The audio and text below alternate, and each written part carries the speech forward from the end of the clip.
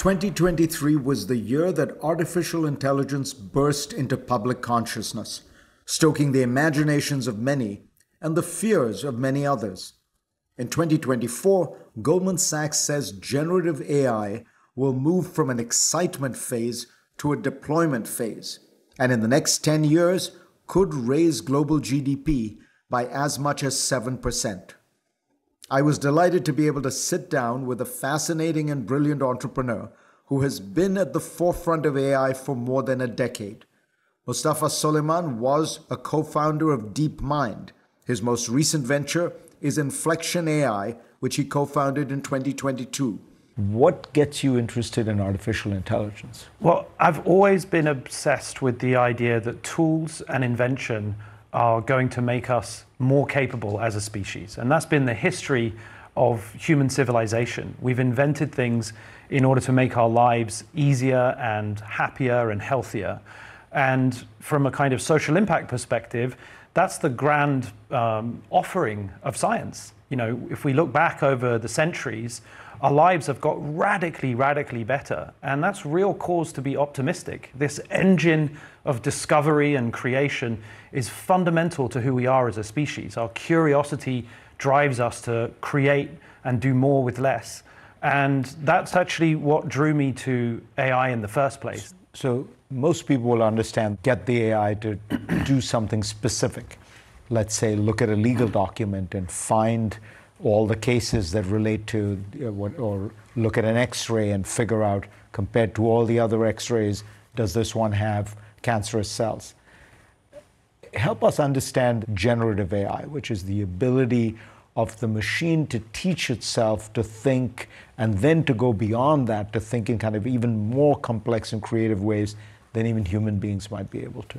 So think about it as two sides of the same AI coin. For the last decade, we've been focused on classification. How can we train deep neural networks to identify patterns in data? And it's done that so well that it can transcribe speech, for example, or it can understand the content of images. And that's been the classification revolution. The flip side of that is if the AI now understands the difference between cats and dogs and zebras in an image, you can then say, generate me a new example of a zebra that's never been seen with the color purple and with bright blue wings, for example, because it understands those concepts well enough from having seen the historical patterns. Now, the third phase of AI that's coming is interactive AI. Now that you can have an AI generate a new example, it can present that to a human for feedback and interact in order to learn from the human and be useful to you, carry out new tasks. In time, it will learn to use tools, right? So it will actually be able to make phone calls to other humans on your behalf. Let me just get an example out so people understand. Correct me if I'm wrong, but I think what you're saying is you should be able to have an AI that you say to your phone, can you do the following for me? 2 weeks from now, I want to take a trip to London. Can you get me a ticket, book me a hotel? I want to go to this restaurant, make me the reservation. And I also need these 3 books. Can you order them? And the AI will then take care of it all, right? Exactly. Think of AIs in the future as personal assistants. Everybody is going to have a conversational interface which not just represents you and is there to help you and support you, but can also teach you, right? Is actually going to help you day to day to be better at your job, to make important life decisions when you're thinking about whether to relocate to a different city, or whether it might be time to put your elderly parents into a care home, or whether to go ahead and have a serious operation that you're thinking about. So that gets to a very interesting point, which is emotional intelligence. We've often thought that the AI will do the analytic part, but human beings have this special thing, emotional intelligence, EQ, social skills. You're saying the AI can have all that as well? That's exactly right. I mean, we have developed at my new company, Inflection, an AI called Pi, which stands for personal intelligence. And we've specifically conditioned it to be good at emotional intelligence. It's a great listener. It's very even-handed. It presents both sides of an argument. It asks you great questions. It tries to remember what you've said in the past. It'll often paraphrase what you've said in order to make you feel heard. So these sort of elements of empathy are actually quite learnable by the AI and will be incredibly valuable to millions and millions of people to have the comfort and support of a friend, a companion, an emotional intelligence in your pocket. I mean, I think people underrate how significant that is in the world. Not all of us have a supportive parent or husband or wife or child or friend to help you get through difficult times. And now that is going to be widely available to hundreds of millions of people over the next few years. How do we stay in charge? That's the key question. And I think in the limit, it's definitely possible that we may not be in charge. And we have to confront that reality. That isn't desirable. It's not what we want. We don't want AIs that have autonomy in our world. They shouldn't have rights, as some people have proposed. We don't want new digital citizens hanging around in our everyday society. Just so that people understand technically, is it possible to say, is it as simple as saying, look, at the end of the day, you can always have a kill switch and you can pull the plug?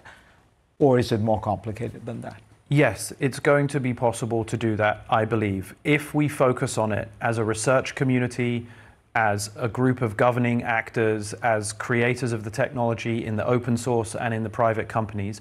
We have to make that a priority. We have overcome huge scientific and engineering feats to contain nuclear power, to get the best out of aviation and not have planes fall out of the sky all the time, to regulate cars and make sure that everybody is trained to drive a car and that there are, airbags and windscreens and vehicle emissions and traffic lights. And these are important moments in the history of the development of our technology where we've really paid attention. And this is another one of those moments. The good news is that over the last decade, as the models have got bigger, they've actually got easier to control. There are fewer hallucinations than they have ever been. There are fewer biases than they've ever been. And with each order of magnitude of computation that we add to these training runs, what we see is that they make fewer mistakes, they're easier to control, and they take instruction more closely. And so the real question becomes, whose instruction and what instruction? What is the behavior policy that we're asking these AIs to adhere to? And who is auditing and verifying that the AIs are behaving within the boundaried constraints that have been set for it? Tell me, when you look at the future of AI, do you worry about something that Henry Kissinger and Eric Schmidt have written a lot about, which is that human beings will really be in a position of not understanding the world anymore? That, before the Enlightenment, we didn't understand the world, and we would attribute anything we didn't understand to divine forces. If the sun rose, well, it's because the sun god moved his chariot across the sky. We will be in a situation where the AI will tell us, this is the answer. This person has cancer. But we won't be able to understand why, because the level of computation and analysis will be so much greater.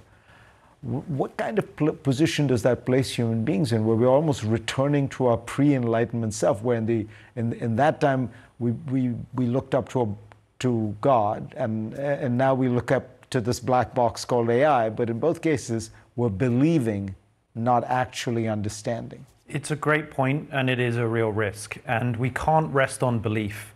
We have to rest on reason. Belief is a dangerous path to being able to justify actions on the basis of things that we can't interpret. At the same time, we are all behaviorists today. We observe outputs.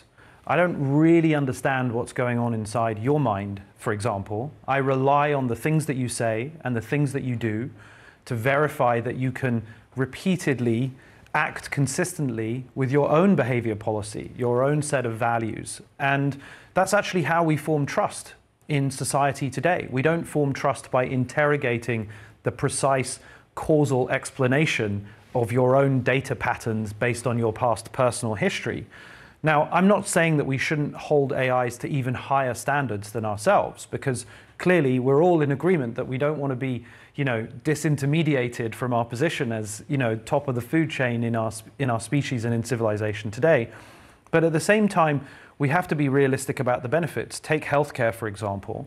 These models are performing an incredible role in being able to detect disease at human level performance across the board on radiology scans, for chest x-rays, for mammograms, for acute kidney injury, for sepsis, for glaucoma and blinding eye diseases.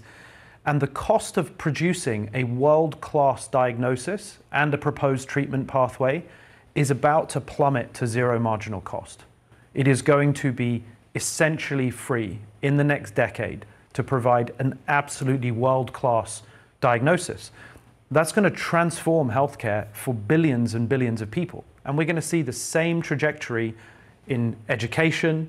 We'll see the same trajectory in the development of food and synthetic materials. And we'll see the same trajectory for decision-making and entrepreneurship across the board. So the benefits are really incredible. The challenge is, how can we mitigate those downsides?